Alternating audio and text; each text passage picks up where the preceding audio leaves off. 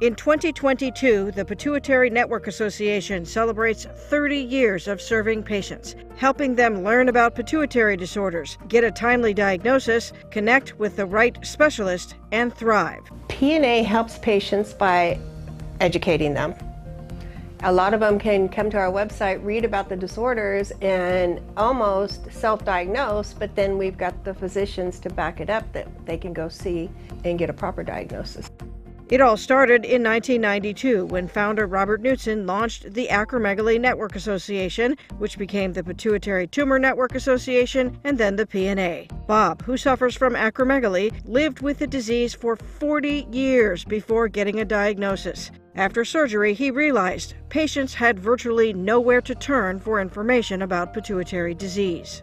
To say it consumed me is about the right expression. It was a much bigger problem than I had realized. And it was like, this is a lot more important than anything else I've ever done. So he left his real estate career and teamed up with endocrinologist Dr. Shireen Izat and started organizing patient support groups. Bob was tenacious enough to persist, and he said, this is not good enough, this is not fair, we got to do something about it. Bob was really a trailblazer in those days. Like, he really set a standard. Rosemary was the one person who believed in Bob and supported him. Bob was told by many individuals in the medical community and in industry that patients had no role in something of this nature, that it wasn't needed, and that it had no chance of succeeding. Bob launched Network Magazine, which later became the Highlights newsletter that now goes out to 10,000 readers a month. The goal was to shorten patients' time to diagnosis. You know, we have patients that have gone to 8 doctors, 10 doctors before getting a proper diagnosis. Now we have the resources that they can get diagnosed earlier.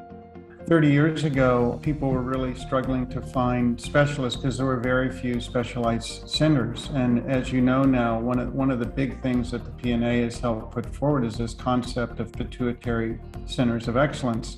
Bob began speaking at medical conferences in the U.S. and abroad.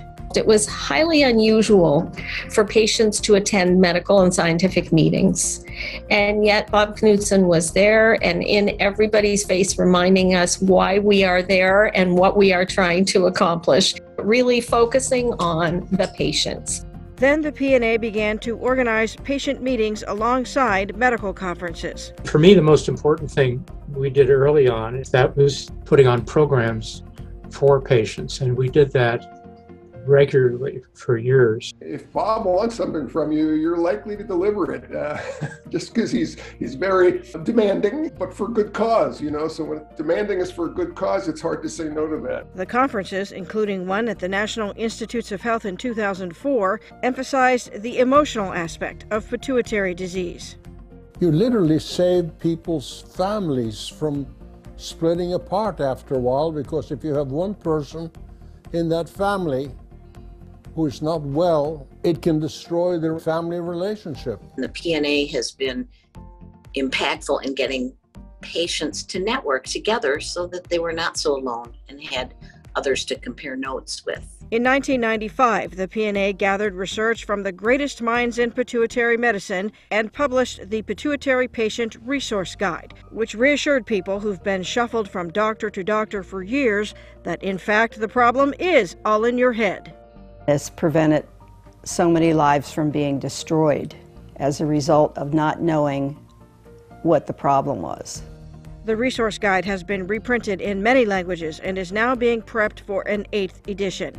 Education of physicians has been a major aspect of the PNA, and really where the PNA has succeeded, and still a lot of work to do. PNA has put themselves on the map as the who's who of neuroendocrine medicine. Perhaps the PNA's biggest impact comes from the launch of the website, pituitary.org. An astonishing moment for me was the foresight and the insight that Bob had to claim the address on the web at a time when everybody didn't just go to the web. The website has a huge presence, and we average about 64,000 visits a month. So It's not slowing down. It's only picking up. Bob once appeared on The Today Show alongside acromegalic Tanya Angus to promote awareness. Ken Baker, a pituitary patient and entertainment executive, wrote a book about his pituitary journey and turned it into a movie.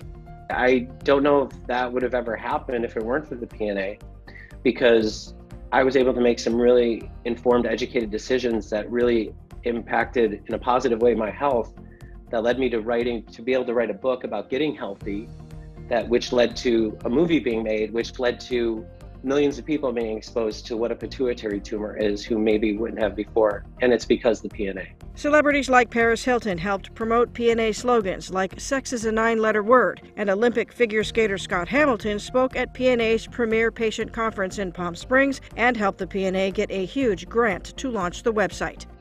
I want to wish the Pituitary Network Association a happy 30th anniversary, serving patients in a really unique and powerful way. I can say my 13-year-old son Max wouldn't be here if it weren't for you and the advice that I got to shore myself up a little bit. So impressed by the work you do. The PNA regularly hosts webinars that connect patients and experts directly. We're able to learn more from our patients and listen to them and act on things that are really making a difference for them.